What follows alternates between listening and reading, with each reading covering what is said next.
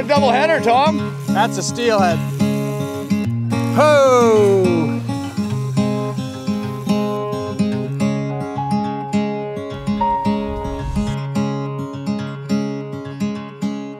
Welcome to the Orvis Guide to Fly Fishing. I'm your host, Tom Rosenbauer, and for the next 13 episodes, we're going to show you just how easy it is to catch all different kinds of fish on a fly rod. We're going to take you to some great places across North America. We're going to have some fun along the way, and I hope you do too. Oh yeah, nice fish. That fish has already refused that fly. You're going to have to try just a slightly different pattern. The roll cast pickup is a great cast to use in a lot of fishing situations. This is a beautiful wild trout from a small stream. Just a gorgeous little fish. I say hit that bank. Let's go to that grass bed.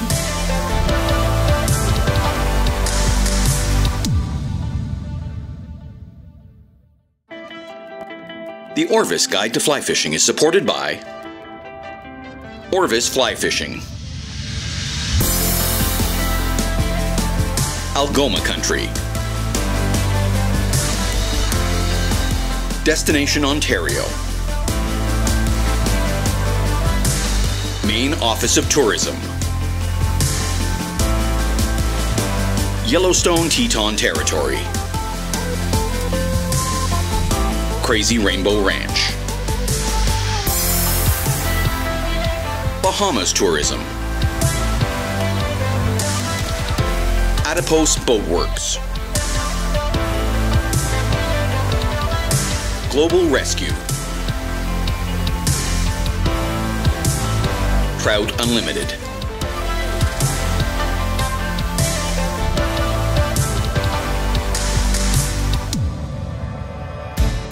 Fly fishing has a special appeal to many people, whether they're young, old, man or woman.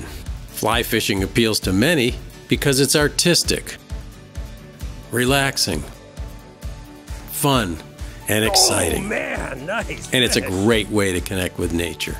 But some people believe fly fishing is really technical and far too difficult to learn. Nothing could be further from the truth. It's really quite simple to master. Anyone can learn to fly fish. The best way to start is on a local pond filled with small bass or sunfish. I took my friends Sophia, Amelia, and Julia to a local pond to show them what fly fishing is all about. You'll see that they catch fish just like you can. We started out the way all kids should begin fishing, with live bait and a bobber. Since it was grasshopper season, we caught some live hoppers, which was half the fun for all of us. Got some grasshoppers here. So we're gonna put a grasshopper on the bobber. Okay, excuse us, grasshoppers, we need another volunteer. Excuse us, we need another volunteer. Here we go, there's a volunteer. Press the button and go. There you go, perfect, okay. Let's see if anybody's willing to take. Reel it in, reel it in, reel it in. You got one, you got one. There he is, that's a largemouth bass, all right. Come on. Wow, look at that. Come on, mister. Now that's a baby largemouth bass, and the way to land these is you can just put your thumb right in here. They don't have any real teeth, they just have little teeth. See those little teeny tiny teeth? They feel just like sandpaper. Want to feel it? Cool. Feels just like sandpaper. Good job! Then we replaced the live grasshopper with an artificial grasshopper fly. We still use the bobber and push button rod to show them that an artificial fly is just another way to catch fish. Grasshopper. It looks like a grasshopper. It's got legs, it's got wings, it's got that little red stuff. And it's got a fat head. Doesn't it look like a hopper? Yeah. Just like with that real grasshopper, we can't throw this very far, so we can't just put it on that line, right? We gotta have some weight to get it out there. So what's the weight that's gonna get the Bobber. The bobber, okay. So I'm gonna tie on this fake grasshopper. Twitch it. Okay, stop. There's one looking at it. Oh, he got it! You got him on a fake grasshopper. What do you think, huh? Pretty cool? Yeah. You wanna see another way of fishing a fake grasshopper? All right, we're gonna put this down and we're gonna use a different kind of rod. Fly rod. Fly rod. Fly rod, how did you know? I don't really know how to use it. Finally, we replaced the push button rod with a fly rod, the most efficient way to get a small, almost weightless lure like a fly out there. So here's the deal. We don't need a bobber either on this thing. You know why? Why? You know why? Because this is the weight you cast. Oh. This That's the weight. is a long, skinny bobber. And what I can do is I can take this thing and go like that, and I can put that fly out there just with this. All I do is flick it, and it goes out there. The grasshoppers didn't want to volunteer, but we volunteered them. Yep. Up. He's looking at it. Ah! Okay. So you've just seen the difference between fly fishing and all other kinds of fishing. The line provides the weight to get the fly to the target, not the lure itself. What a nice jump. Guy on the You know why they call him a largemouth? way. Oh, they have a large mouth. We also caught on fake grasshopper. We caught it on a fake grasshopper. A real bass on a fake grasshopper. What do you think? Yeah. Nice job, Amelia. And off he goes. Then the girls went fishing with their dad, Randy. It was great to see them use the fly rod interchangeably with the push button rod, not treating it like some kind of mystical way to fish. Fly fishing is easy. Anyone can do it. You just have to learn the basics. Wow. Next, we look at the origins of fly fishing and help explain why this outdoor activity has been steadily increasing in popularity. Fly fishing has been around for quite some time. It began in the Middle Ages when people noticed fish eating small bugs that were tough to keep on the hook as bait. Early fly fishers didn't do much casting and didn't use a reel. Their methods were very similar to a Japanese method of fishing called tenkara, which has become increasingly popular around the world. At the end of the 19th century and into the 20th century, fly rods got better, and fly anglers learned to cast longer distances. Then they added reels to store line. They also began catching bigger fish that would make long runs. This new equipment helped increase the interest in fly fishing. In the second half of the 20th century, fly fishing became more popular with everyone from presidents to movie stars to ordinary anglers who were looking for more of a challenge when they were fishing. Fly fishing was suddenly the new and exciting way to catch fish. Best of all, the sport expanded from being just for trout to saltwater fish and warm water species like bass and pike. At the American Museum of Fly Fishing in Manchester, Vermont, the history of fly fishing is well chronicled. If you get a chance to visit the region, I highly recommend you spend some time in the museum. It really is fascinating. All this old equipment is really neat to see, but what do you really need today to get started in fly fishing?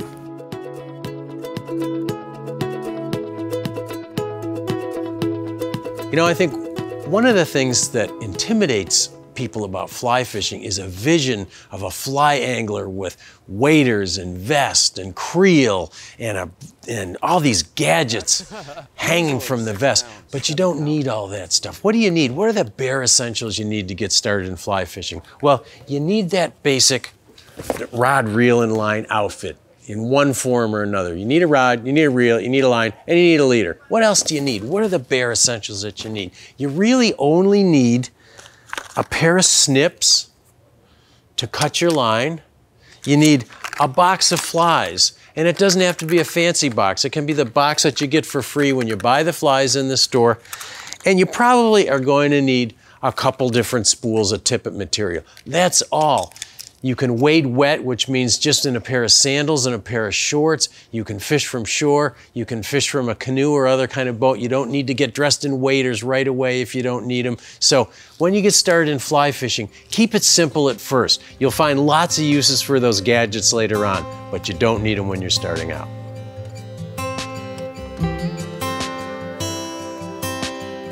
You need a rod, a reel, and line, just like any other kind of fishing. But a fly rod bends in a specific way so that it can put the fly where you want it, but also to play a fish without breaking your leader. For much of fly fishing, the reel is simply a device to store line, and you retrieve and otherwise manipulate the line with your hands. Sometimes, when a big fish is hooked, the reel takes over to provide a mechanical drag and to retrieve line between runs. A fly line has weight because the line is what casts the fly. A fly line can float or sink, but for now we'll stick with a floating line, which is by far the most common type. Between the line and the fly is a leader made from regular monofilament fishing line that has been specially tapered to present the fly properly.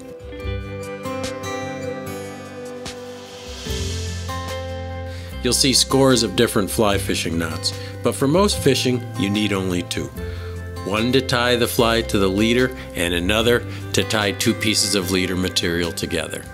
To tie a fly to your leader for trout, bass, and panfish, the easiest knot to use is the clinch knot, and it's one of the best. With the clinch knot, which you may already know if you've done any kind of fishing, you go through the eye of the hook, wind the tag or short end around the standing part of the leader, pass the tag end back through the loop right in front of the eye, and then tighten by pulling on the fly and the standing part of the leader. To tie on a new tippet to the end of your leader, or to tie two pieces of leader material together, you can use a triple overhand, also called the surgeon's knot. This is just a simple triple overhand knot where you pass both ends of the leader, including the tag end, through the loop 3 times. The line and leader are tapered to make your presentation better. Fly rods and fly lines are rated with a number system that ranges from 1 through 12, with 1 the lightest and thinnest and 12 the heaviest and thickest. Lighter lines are more delicate, heavier lines are needed to throw bigger flies and to cast farther, especially when you have windy conditions. Luckily, fly rods made for light lines are more flexible to protect light leaders, and heavier fly rods have enough power to make long casts and enough reserve power to fight big fish. For most trout and panfish, a size 4 or 5 rod and line is about right. Rods lighter than a 4 weight are used for small fish or very delicate presentations and are really considered specialty rods. For a good all-around rod for both trout and smaller bass, size 6 is often used. For bigger bass, smaller pike, steelhead, salmon, and smaller saltwater species, a size 8 is the most popular size. For very large flies and very heavy fish, a size 10, 11, or even 12 might be used. Don't forget, a fly rod should always be matched to the correct line size, otherwise it won't perform at its best. As you can see, by comparing these popular lures to flies, they both do the same thing. Both try to imitate bait fish and other forage like frogs. The only real difference is that fly patterns are virtually weightless in comparison to lures. The weight of a lure is how an angler propels it to the target. With fly fishing, we propel a feather-light fly pattern to the target, except we use the weight of the line. The simple mechanics of physics help us cast virtually weightless flies using a long rod combined with a weighted line.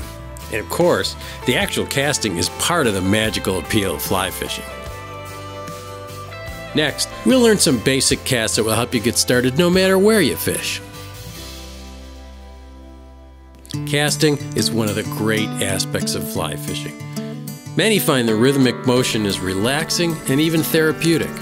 Like other activities such as golf or tennis, you need to learn the essentials and practice in order to achieve success. But the key is that it's easy to learn.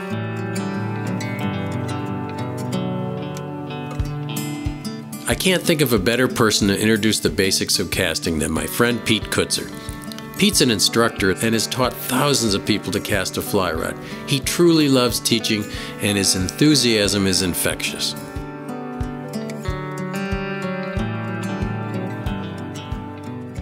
Hi, I'm Pete Kutzer from the Orvis Fly Fishing Schools. And if you really want to catch fish, the first cast you got to learn how to do in fly fishing is a reverse double mocha spiral cast.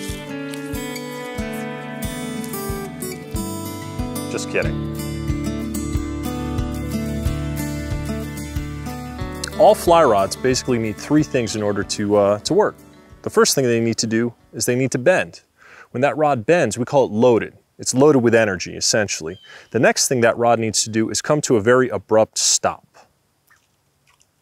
That's going to transfer the energy from the rod into the line, getting that line to roll out. When we cast, we need to make this rod bend and stop twice. Bend and stop, bend and stop. Once behind us, and then once again in front of us. The third thing we need to get this fly rod to do is we need to get that rod tip that I'm pointing right at you to move in the straightest line possible. Straight to the back cast and straight to the forward cast. If I get that rod to move straight back and straight forward, the line is going to travel straight back and straight forward. If I travel in an arch, come up then down, that's going to send that line down into the ground or into the water and down into the bushes behind you. So just think bend and stop, and travel in that nice straight path. When we're traveling in that straight path to a stop on that back cast and that straight path to a stop on the forward cast, we have to make sure that we pause in between those two casts and let that line roll out behind us. Just as that leader is about to straighten out that thin, clear piece of line, then we can begin our forward cast. When we're casting though, we can move in a straight path virtually wherever you want. You can make a straight path up over your head. This is kind of a classic trout style of casting. You can make that straight path more out to the side. This is more common in some saltwater situations. Or let's say you're in a tricky situation where you have to cast underneath a bush or underneath a tree, we can make a low angle cast. Down here and get that fly out underneath something. So that straight line can be at any angle we want around her body.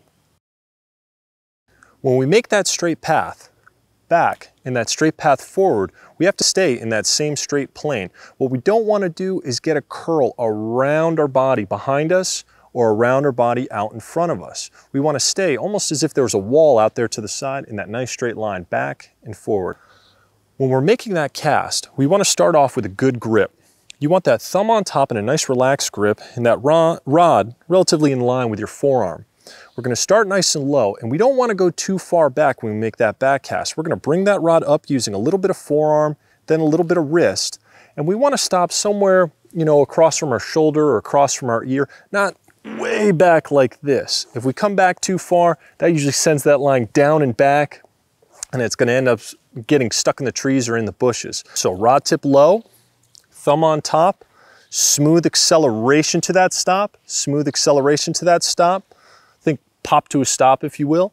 And then when you stop on that forward cast, think stop, then drop. Stop the rod first. That's going to allow that line to roll out and straighten out in the air. Once that line straightens out, gravity takes over, then we can lower that line back down to the water and get that line back underneath your index finger, because now you're fishing.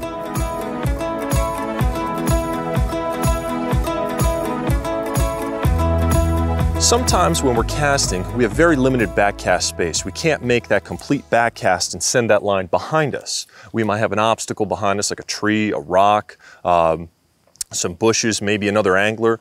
And in that situation, we want to do a cast called the roll cast. Now the roll cast is a great cast, but we kind of want to use it on the water. We need to set up an anchor point and what we call a D-loop. This is very common, you'll hear this a lot in spey casting. The D-loop is this little bit of line here behind me, right here. And the anchor point is that line touching the water. We need some line touching the water, and we want our hand up kind of near our ear or across from our shoulder. From this point, then we can just make a nice forward flick of the wrist or a nice forward cast, and that's going to send that line out.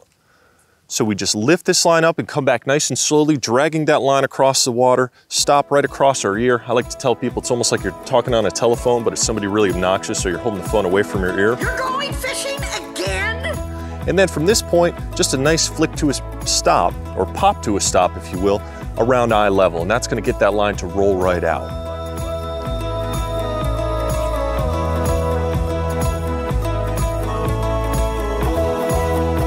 When we shoot this line, we want to have good timing. We want to make sure that we're releasing that line at just the right moment. And there's a couple different ways you can do this. You can see it or you can feel it. To see it, what you're looking for is that nice loop rolling out in front of you. As soon as you see that loop, that's your visual indicator on when to shoot the line. See the loop, then you can release that line and start to shoot it. If you want to feel it, you can feel that rod come to that good abrupt stop. Come to that nice stop, then release that line.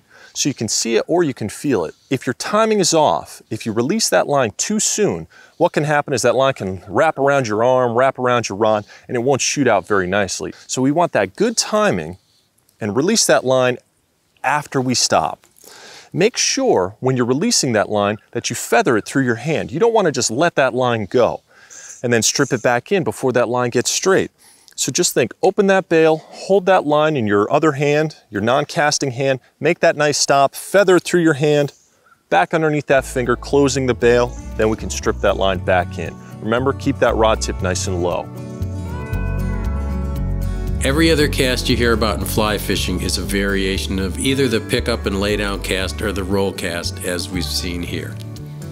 And you'll use these casts more often than any others. Practice these as often as you can, and you'll have a lot more fun fishing with a fly. People love fly fishing for many reasons. For some, it's a connection they feel with nature. Whether it's wading on a mountain stream, casting from a boat on their local pond, or fishing in a mountain river, fly fishing helps them get into the outdoors. For others, fly fishing is a means of relaxing, unwinding, and clearing their minds. But there's one common thread among all of them, and that's that fly fishing is a fascinating way to fish. Fly fishers have to completely clear their minds in order to focus on the task at hand, which is fooling a fish. You have to forget everything about home, worries about money, life, or full-time job. This in turn helps you relax and even solve difficult problems because you've cleared your mind. Don't be intimidated by fly fishing. It's just another way of fishing. Some people make it complex because they enjoy it that way, but you want to keep it simple at first. You could even catch trout with a simple outfit like this. You've just seen how easy fly fishing can be, and the principle is really the same, whether you're fishing for trout, bass, bluegills, pike, bonefish, or even marlin or sailfish. You've got a rod, a reel, a line, and a fly. It's just another form of fishing. I'm not going to lie to you and tell you that it's the easiest thing you've ever done, but I bet it's a lot easier than you think. So keep it simple at first. Concentrate on basic techniques and worry about all that extra gear later. Just get out there and catch some fish in a local pond and see how much fun fly fishing can be. The Orvis Guide to Fly Fishing is supported by Orvis Fly Fishing, Algoma Country, Destination Ontario, Maine Office of Tourism, Yellowstone Teton Territory, Crazy Rainbow Ranch, Bahamas Tourism, Adipose Boatworks, Global Rescue, Trout Unlimited,